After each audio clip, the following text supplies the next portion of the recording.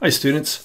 Well, we're going to continue our discussion of earnings per share. Just recall that this is a required portion or part of the income statement. It goes below net income, so not including any of the OCI items, just net income. Now we talked about basic EPS. Now we're going to look at a company that has a complex capital structure. And here's what we mean. We just mean that there are outstanding securities that if they were converted to common shares could end up reducing the EPS for the year. So when we talk about these securities, they have to be convertible. So we're talking about convertible preferred shares, perhaps. We're talking about stock options, talking about convertible bonds. So if you have these in your company, then you have a complex capital structure. Now that's not necessarily going to give you a lower EPS, but most often it will. So really, when we look at diluted EPS, which is kind of what we're getting at here, diluted EPS is worst case scenario. If all of these convertible securities that would make EPS lower had been converted, then what would EPS have been? So one thing you, I guess, need to realize about diluted EPS, fully diluted EPS, is it is an imaginary number. It did not really happen.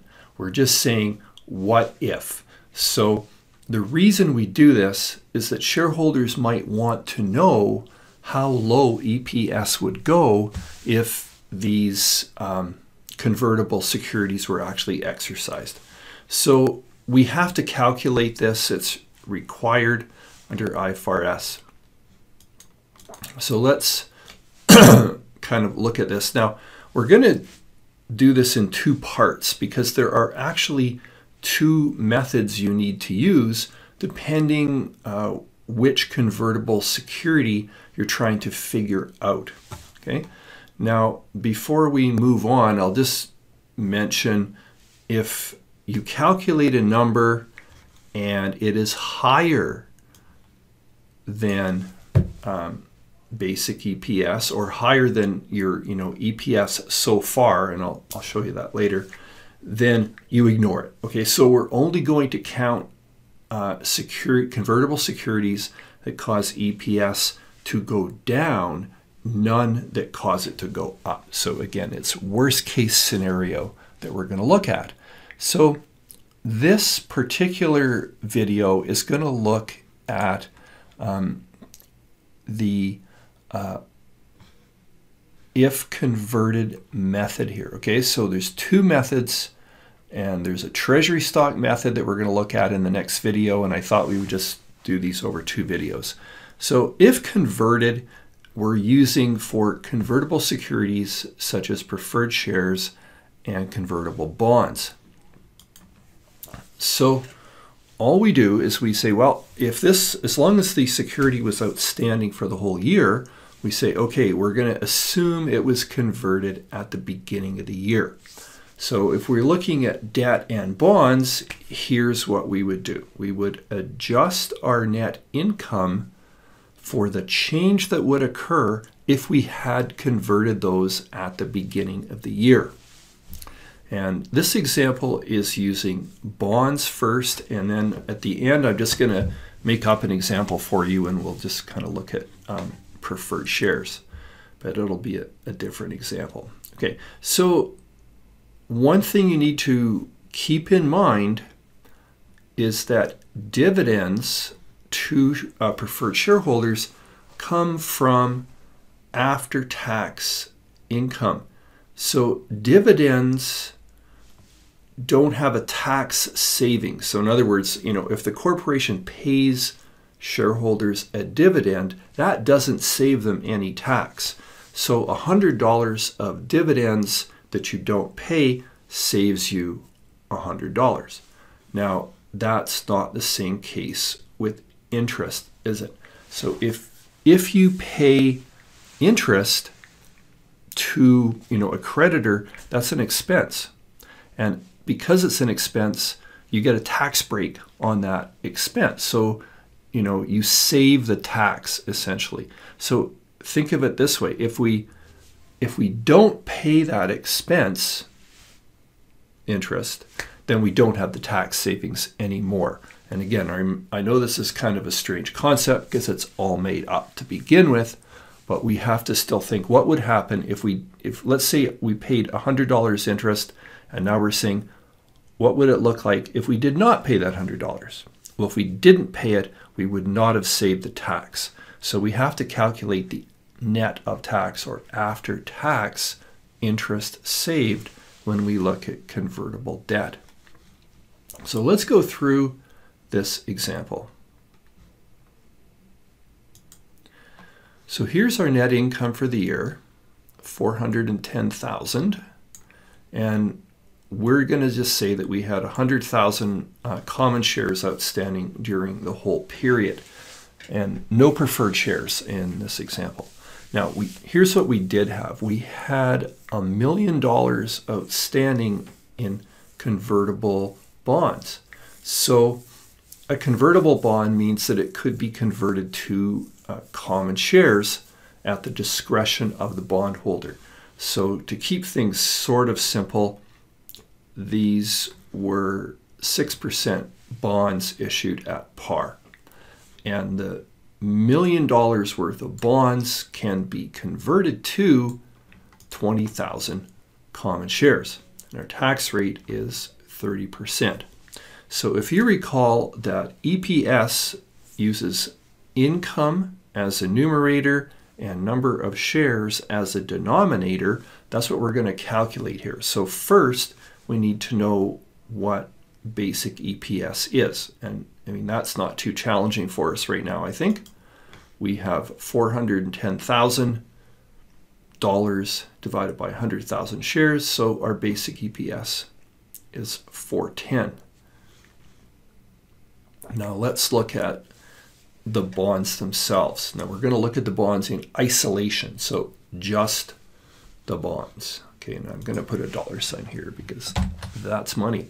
So 6% on $1 million is $60,000. The 30% tax savings we would lose, so our total savings, or let's say change in net income, I guess, would be $42,000 if these had been converted at the beginning of the year. So again, at the beginning of the year, it means we would never have paid that $60,000 interest, but we would not have received the $18,000 tax benefit. So if these had been converted at the beginning of the year, our net income would be $42,000 more. And just given they convert to 20,000 common shares. So what we need to do is we need to find out if these are dilutive all by themselves. And to do that, we get sort of an individual EPS number just for the bonds. So let's look at that. So here we've got our $42,000 divided by our 20,000 shares is 210. So absolutely, this is dilutive. That means we have to include it on our income statement and show shareholders fully diluted EPS. So the next question is, well, what is fully diluted EPS? And I think you'll find out that this part is actually a pretty easy part. So here's what we do. We start with net income for the year, which was our figure for basic EPS. We add the 42,000 increase in income that would have happened if the bonds had been converted, and our adjusted net income is 452. Now, our shares were 100,000. We would have issued 20. We would have therefore had 120,000 shares. And this is what we would end up with. We would end up with 452 numerator, 120 denominator. Now this method I showed you is okay to illustrate with one example, but it's not a method that's going to work for you really, really well, pretty close. But let's look at a table method, and this is what you should be doing sort of at the end of every EPS question or calculation anyway. So here's how we do this. We're going to take 4 columns, and here's the item on the left. Here's the numerator, the denominator, so money, shares, and EPS. So what we do is we start with basic EPS, and we get 410. Then we take the bonds that we know to be dilutive, because we checked them against the 410, and we put in the numerator amount and the denominator, and then we simply add those two on the next line, and we get 377. Now, at this point, you're thinking, that's nice, but it didn't really seem that necessary. But once we put, let's say, 3 different things in here, then this table format is really going to help you out. So I mentioned we would just talk briefly about preferred shares as well. So without kind of a whole different example with basic EPS, let's just look at what happens with preferred shares. So we had $410,000 available to common shareholders. That was our net income. And we had 100,000 shares outstanding for the full period. Okay, so let's just change this up, and let's say that in addition we have 10,000 convertible preferred shares. Each preferred share has a $5 dividend, and the conversion rate is 1 preferred to 3 common shares. Now the first thing we want to really look at here and understand is that this dividend is $50,000. So that $50,000 is not available for common shareholders. So here's what we actually would end up with for basic EPS. We would have $360,000 of income for 100,000 common shares. And that's, of course, because the first 50 comes off the top for the preferred share dividend. Okay, so you can see what happens then. Our basic EPS, if we have these preferred shares, turns into $3.60. So just like we did with bonds, we want to find out what would be the individual effect of these preferred shares on EPS if they were converted.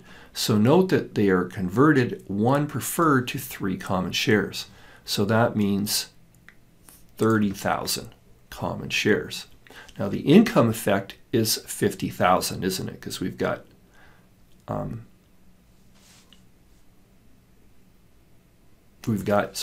we have